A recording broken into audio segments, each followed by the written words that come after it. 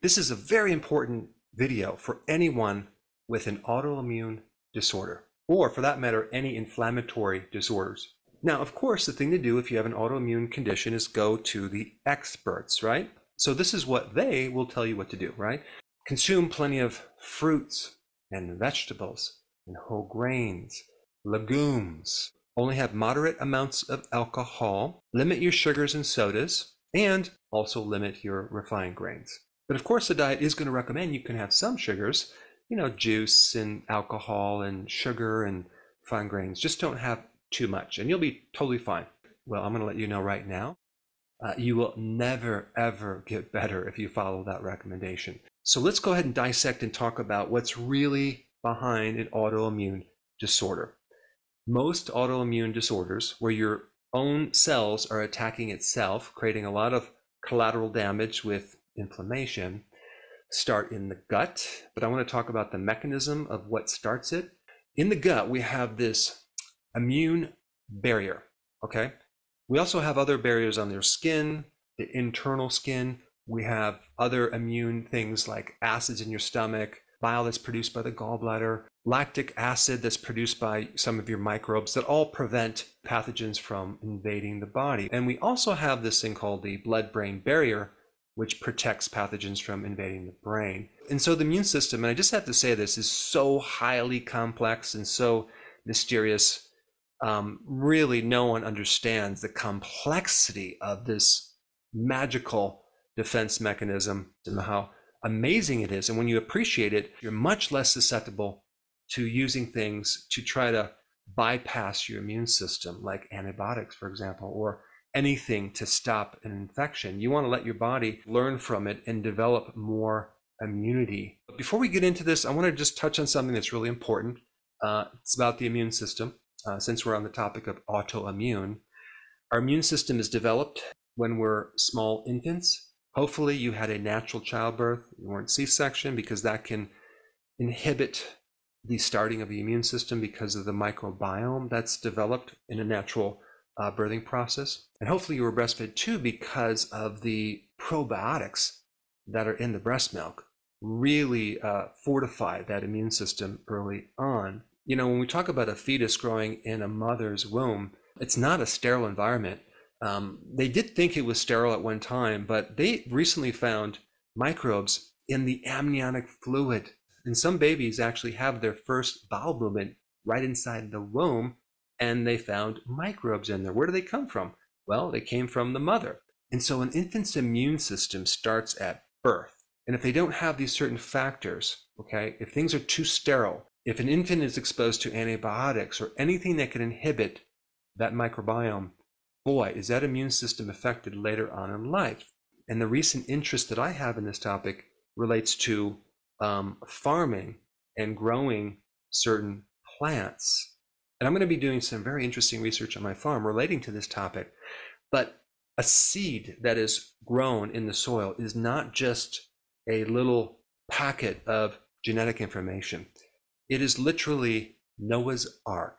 You have all sorts of microbes growing inside that seed and on the surface of that seed that helps that seed be fortified in its growing process.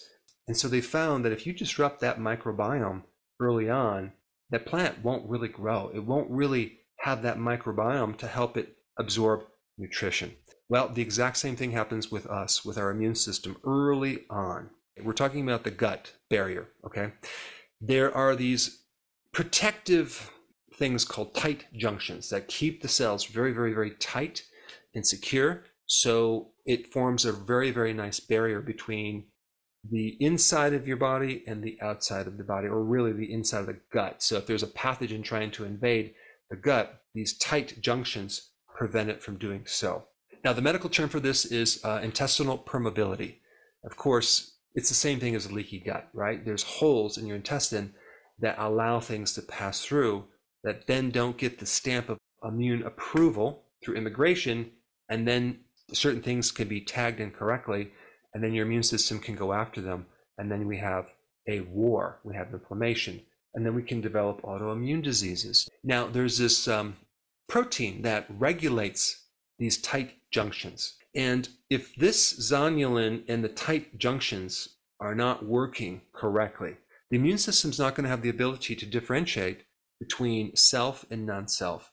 In other words, your immune system can make a mistake and start incorrectly assigning your own tissue being a foreign pathogen and start developing antibodies, whether it's for the thyroid, the brain, anything. And so this zonulin protein is always elevated in autoimmune diseases as well as a lot of inflammatory conditions. It is the primary regulator of that intestinal permeability. So if we look at what foods are best for an autoimmune disease, it would be those foods that reduce permeability and that keep this zonulin in check and prevent it from getting too high. So what I did is I cross-referenced a lot of different foods and other things that relate to not only increasing or decreasing zonulin, but also affecting the intestinal permeability, as well as directly causing autoimmune diseases, okay? So the number one thing that helps regulate zonulin is your own microbiome, okay? So anything that destroys your microbiome is going to be very, very bad for the situation. Anything that supports it is going to be very, very good. And again, we come full circle to these microbes, right? They're not us, but they live with us and they greatly help us. A very large portion of our immune system is due to these microbes. And I really think if we look at the difference between like 50 years ago and now, we definitely do not have the numbers and the diversity of microbiome in our guts. And we definitely don't have the numbers and diversity of microbiome in the soil. I think that is really at the core of the problem. So the first food I'm going to recommend is a probiotic food, right? That would be sauerkraut, kimchi, kefir, okay? Anything that will give you these friendly microbes. And you might even want to take a probiotic as well, because we're trying to increase the diversity of microbes. Now, if we take on the flip side, I think we should also talk about what to avoid. Well, guess what? Antibiotics. Antibiotics directly increase leaky gut, okay? They increase this zonulin and they directly relate and can cause autoimmune diseases. So at the first sign of a sickness, don't jump to start taking that antibiotic. And if you have to, okay, definitely take a probiotic at the same time. It's so important. I mean, the amount of antibiotics that I have taken in my life are just off the charts. It's simply because I didn't know the long-term effects. Did you realize that when you take an antibiotic, there are going to be certain microbes that are going to survive that are going to develop a resistance to that antibiotic? That microbe that now is resistant to that antibiotic can do something called horizontal gene transfer, where it shares this information with other microbes that were not exposed to that antibiotic, to give them the genes that help them resist that antibiotic in the future. So these microbes can share information back and forth, and this is part of the survival mechanism that they have developed. And so the next time you take the antibiotic, it works less and less to the point where it won't work at all. Another food that is good, potentially, for autoimmune would be anything fermented. Okay, fermented. I'm not talking about like fermented like beer or alcohol. I'm talking about like fermented vegetables, because fermented vegetables are easier to digest. They have microbes. They have the fiber that can actually feed the microbes. They have all sorts of other secondary chemicals that support keeping that intestinal line really, really tight. But if you have the type of autoimmune that involves damage to your gut, there's too much inflammation, then you might have a problem with vegetables in general. You might have to do carnivore for a little while. But if you don't have that, you might benefit from fermented vegetables. And this also includes vegetables, okay? Because personally, I do very well on them. I don't apparently have that much gut damage that it's a problem. Some people don't. But if you have an autoimmune disease that's affecting the gut, you might not do well on vegetables. But if you don't, vegetables can contribute to a good gut microbiome because they feed the microbes from the fiber, but also the phytonutrients in these vegetables greatly support zonulin. And one of the biggest ones that is very well researched is sulforaphane. And not only broccoli sprouts, but in broccoli, cabbage, and other cruciferous vegetables. So sulforaphane directly helps reverse gut dysbiosis, okay, alteration in the microbiome. Sulforaphane is a great remedy for H. pylori, another microbe in your body that is in the stomach that can get out of control and turn unfriendly in certain environments, and then it can create ulcers. But guess what? Sulforaphane can help kill H. pylori and put it back into remission. Sulforaphane helps the mucus lining in your gut, and sulforaphane directly inhibits autoimmune conditions, okay? Especially like lupus and even psoriasis and other autoimmune conditions. So you could probably get the most sulforaphane in broccoli sprouts. And you can just put that on your salad each day. Or you can get sulforaphane in a supplement. All right, let's go to the flip side, what to avoid, okay? Anything with the herbicide glyphosate, and this is in the Roundup Ready and in GMO foods. And if you look this up, it's interesting because you'll see these mixed reviews. Of course, the ones that they say that glyphosate is fine are funded by companies that have a vested interest. But if you think about it, glyphosate has a patent on it being an antibiotic. Yeah, because it kills microbes. Certain things you'll see on the internet will say that there is no dangers to glyphosate in humans because the pathway that biochemically it interrupts is not part of the human body. Well, it is part of the microbes that live inside of our gut that we depend on, so it definitely affects us from the microbiome level. But glyphosate is in so many different things, even in non-GMO things, including wheat and other grains, not to mention soy, corn. It's just all over the place.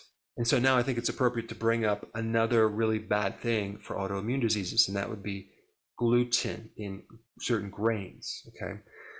Gluten is a kind of a general term for several types of proteins that have a very devastating effect on our GI system.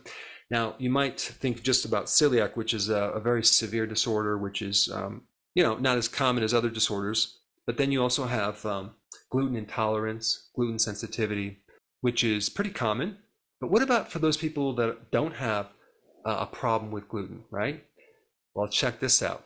Gluten, whether you have an intolerance or not, gluten is going to increase zonulin in everyone. So it's going to open up those tight junctions in people that are not sensitive to it. And the big problem with gluten is that it's the only protein that our bodies cannot fully digest, okay? So if we get this undigested protein floating down our GI tract, and then it opens up the hole in the gut and it goes right through, now we're going to start to have immune reactions or at least inflammation, especially if you're consuming it on a chronic basis, which most people are. And unfortunately, lately, in the last 20 years or more, gluten has really increased in wheat and in other foods. And so you can imagine the amount of inflammation going on in our guts without us even knowing it. All right, let's talk about number 4, okay, the food that you should be consuming. Food, and this is kind of just a general category, but foods high in glutamine, okay, glutamine. Maybe you've heard of this, maybe you haven't, but glutamine is a good thing to reduce inflammation in your gut. Now, glutamine is an amino acid that is a precursor for glutathione, right, which is one of the most important antioxidants in your body. And so what foods are high in glutamine? Well, red cabbage. And by the way, cabbage is just good for any type of gastrointestinal problem. Grass-fed beef, eggs, fish. These are all really high in glutamine. Now, on the flip side, additional things you should avoid would be, of course, glucose, fructose. Both glucose and fructose increase zonulin and increase permeability. Alcohol is another one that will just put a hole right through your gut. And of course, vegetable oils, another big one, like corn oil, soy oil, cottonseed oil, canola. These vegetable oils are highly inflammatory and they definitely will create increased permeability. And of course, trans fats are also really bad for the intestinal lining. And number 5 food would be the omega-3 fats. And that's another category that includes, cod liver oil, fish, salmon, sardines. Omega-3 is really good for the gut and keeping those junctions really, really tight. as well as reducing the risk for autoimmune. Now, this last part is very, very important too, and this is not foods, it's just nutrients. And these nutrients that I'm going to talk about are hands down the most important nutrients to support the zonulin, to support autoimmune, to support the gut lining to make it really, really tight, okay? We have zinc, vitamin D, vitamin A, which is in egg yolks, beef liver, butter, things like that. So now you have the basic information on what you should be consuming if you have an autoimmune disease. And since we're on the topic of the gut, another really important video for you to watch would be my more comprehensive video on the digestive system. And I put that up right here. Check it out.